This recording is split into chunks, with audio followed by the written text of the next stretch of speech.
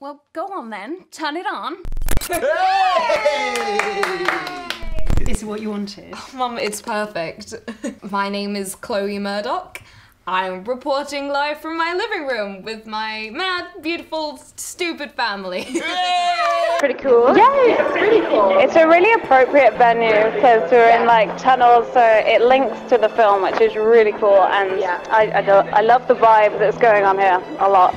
Yeah, I think it's so nice as well because, you know, we saw so many of the cast members that we haven't seen for, some of them for a good year and a half, which is, you know, crazy. Totally. And just to, you know, be able to see so many familiar faces, aside for a second, you're like... Union. Yeah, it's a reunion and, you know, it's just really, really lovely to have everyone back together to see the film all together, so...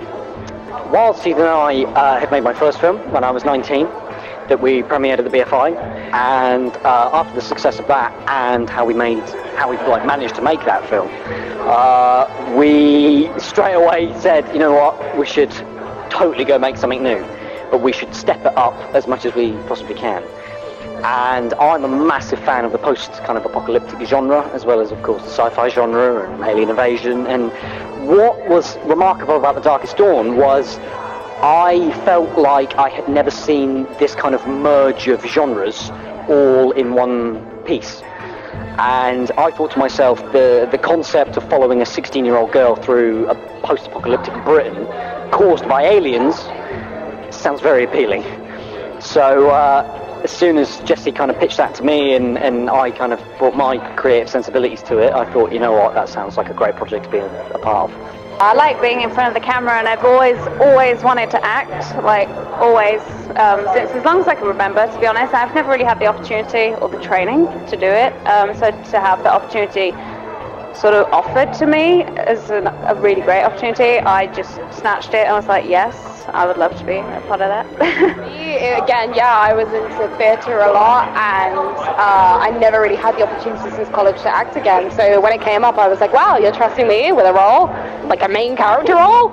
Okay, no pressure. Yeah, just a slight amount. And yeah, in a genre that I didn't really know much about. Like I watched The Walking Dead, and that was about as much of an apocalypse as I've seen. I hate horror.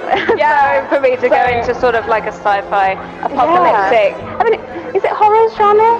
I see people keep saying horror. A little bit. I would say it's more like a thriller. A thriller, yeah. Yeah, definitely. Even so, I don't watch those either because I'm a bit of a wimp. So to be a part of that was an incredible experience, which I really enjoyed. Yeah. Oh, we met Drew when he was 18, so that was 4 years ago, and he was making videos on YouTube. He just made a web series, and we could see how talented he was from what he'd done on the zero resources. I think most he'd ever spent on anything before we met him was a tenner or something. But he'd achieved these extraordinary things, and he'd made this, you know, amazing War of the Worlds. But you know, I think he made what is still the most popular Harry Potter fan film. So anyway, he's clearly very talented, and we invested a bit of money in him, which is what our company does, is invest in new talent. And we invested a little bit of money in him, and he produced what we could see had the potential to be extraordinary. So we spent a bit more and turned that into his first feature film, which was Hungerford, and that went down and won these awards, won the Best Horror Sci-Fi at Berlin Independent Film Festival, the actress won Best Actress at Porto. So it was just, for us, it was a complete dream come true, wasn't it? I mean, it was everything we'd hoped for from our company, you know, in our first project. So, you know, that was great, and, you know, and our policy is to carry on investing in talent we believe in. So we knew we wanted to do another film with Drew, and that's how it happened. I was having a meeting with Wildseed about something else, and they mentioned that they were making a sequel to Hungerford, the film they'd already made, and said, oh, you know, maybe you'd be interested in making it, you act. And I was like, oh, maybe. And they said, oh, it's by the original was by a 20-year-old director, and we'll send you the link. And I was like, 20-year-old director? And I was starting to come up with excuses in my mind as to why I couldn't do it, you know. But they sent me the link, I watched it, and I was like, oh, well, that's like really damn good. Like, I've seen a lot of fan footage films and low-budget horror in general in my life, and this really keeps it going. It's interest for the audience from start to end, great characters, it works nicely from point A to point B, but also in a series of interesting vignettes, which I think is the best way to do fan footage, really.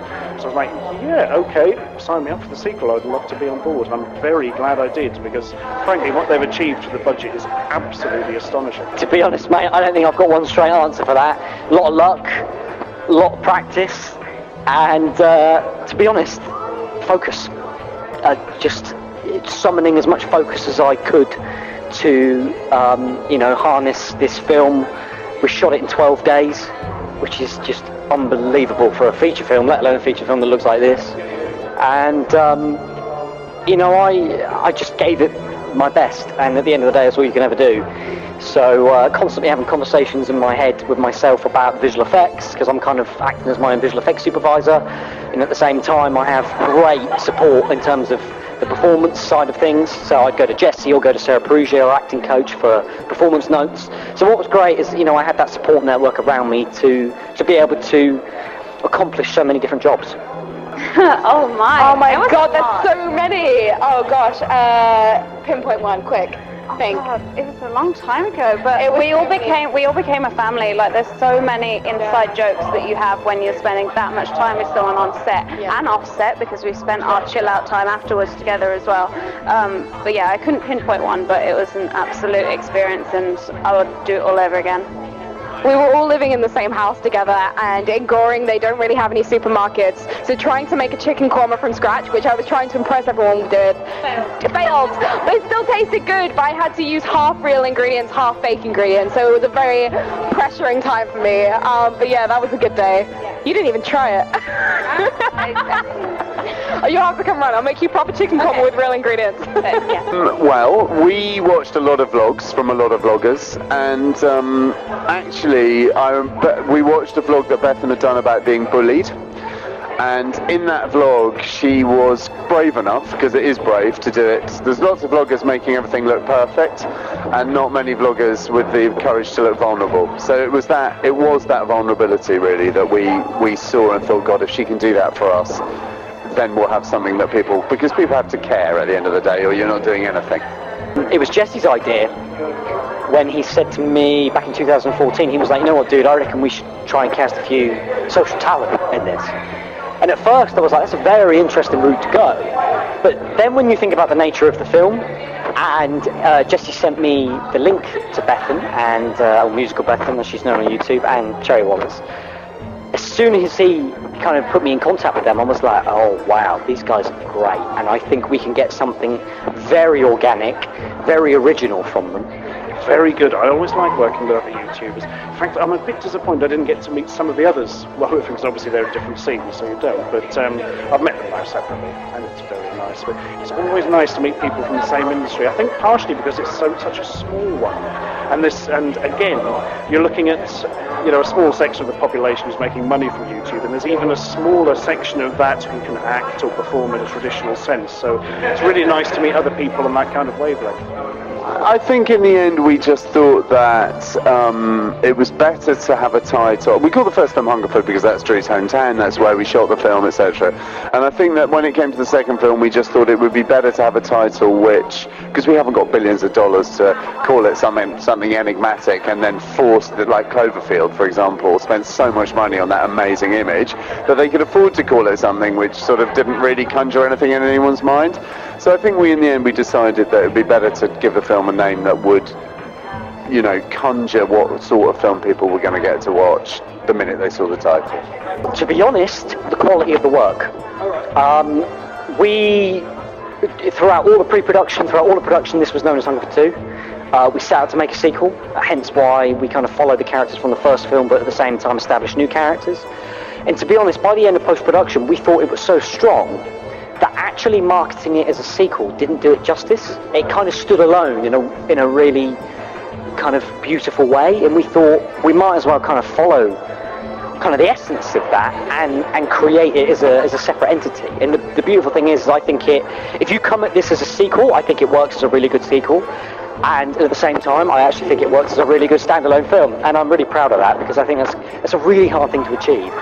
By accident, oddly, I started off on YouTube about 10.5 years ago, That's a frightening amount of time for YouTube. People don't even think the site's been around that long. I started doing comedy reviews of little bits and bobs on front of my dad's old sofa, and I've managed to turn it almost into an industry over a 10-year period.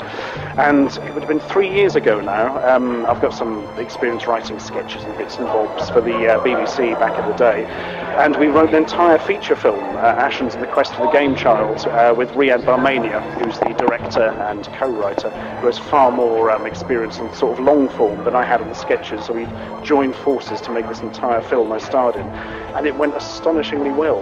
We're up to about 1.3 million views, I believe, on YouTube at the moment. We thought we'd have a success if we hit 100,000, so 1.3 million, great. So yeah, from there on I've just kept an eye out for interesting projects to act in. To be honest, I do turn most of them down, but this one, there was so much heart in it, and so much competency behind the scenes that I couldn't turn it down, really. Oh man, so I first picked up a camera when I was about 12, 13 years old, and started playing around with visual effects at the same time.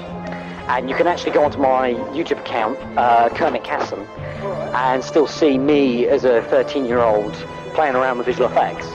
And it just became a great play tool. I just loved it, and this, I'm totally self-taught. I didn't go to film school. I've kind of never been taught how to hold a camera or frame a shot, or how to composite a 7x7 crashing into a neighbourhood. So the gratification and the self-gratification I get out of those things that I see other directors and other massive budget films get, I get this weird personal kick out of going, yeah, I can do that. Again, like when I was younger, obviously my channel's called Musical Bethan, so I've always had a massive interest in musical theatre. I think the last actual proper acting role I had was Rare in The Sound of Music, which I was 16 in 2012, my high school production. And so acting was never a plan for me. I've always been a musician. But I would, I obviously wanted to take the opportunity because I don't know who was going to trust me with this sort of thing again. It was never a plan for me, but yeah, that was something that happened, and it was lovely, really. Yeah, I mean, I've always been into creative things. Like art has always been my thing. I mean, I've dabbled in music before, so anything creative, including acting, I'm going to be drawn to that because it's just who I am. So. That was our plan from the get-go, really, is that we knew that we wanted to work with this new generation of talent, and we also knew that we wanted to work with a new generation of platforms. So right from the beginning we thought to ourselves, well, if theatrical distribution comes along, we'll embrace that, but we're absolutely not going to wait for someone to release our film theatrically. We're just going to distribute it ourselves. All of them: Netflix, Hulu, Waki, Ubiquity, Sony, Microsoft, Play, Amazon, iTunes. It goes on. This guy's cool. By the way, those are all the platforms that you can find The Darkest Dawn on. I mean, if I was offered more films, I would definitely do that. But at the moment, continuing my YouTube channel with my makeup, which I've sort of rebranded my channel into that a little bit. It's going more heavily special effects makeup.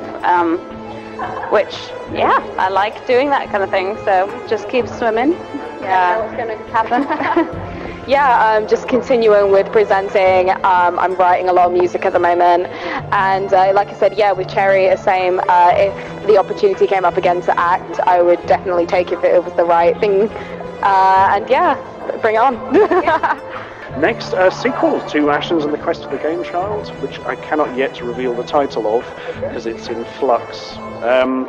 But yeah, we should be filming April next year. We can say it's a heist movie, a comedy heist.